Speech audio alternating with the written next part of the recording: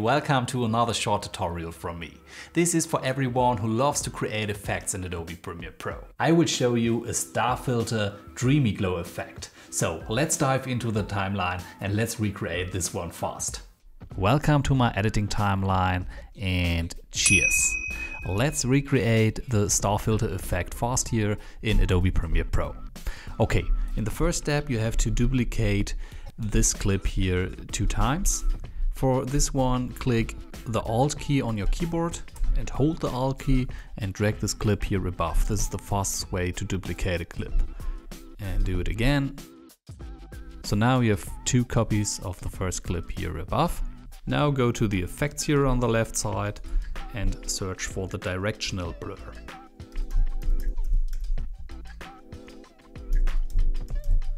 You will find the directional blur under the video effects tab in the blur and sharpen folder.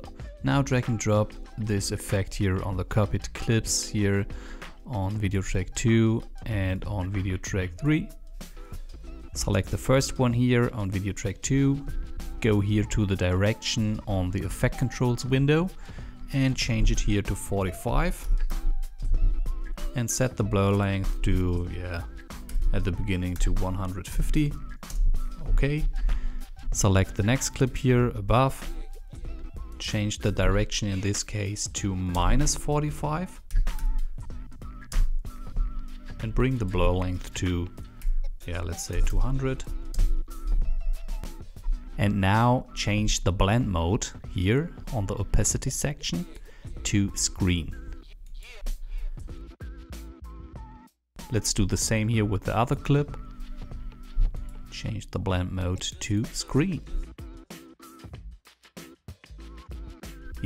But as you can see, you have a heavy glow here in this picture. So let's adjust a few settings to make it a bit more pop. So select the first copied clip here and go here to the Lumetri color section and open the basic correction. And here you can adjust a few settings. So bring the shadows a bit down and play around here in this tone section to reduce the glow effect and bring the contrast up. Okay, select the next clip.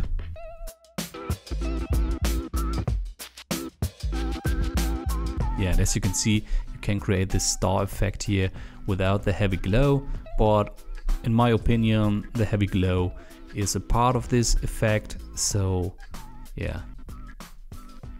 let's bring the highlights a bit up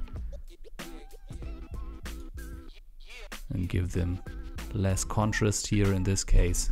I think this one looks really nice. And if you like these kind of effects, make sure to watch another favorite from me where I show you a trippy music video effect that I've also created here in Premiere Pro. So check this out and hear you soon, Felix the Creator.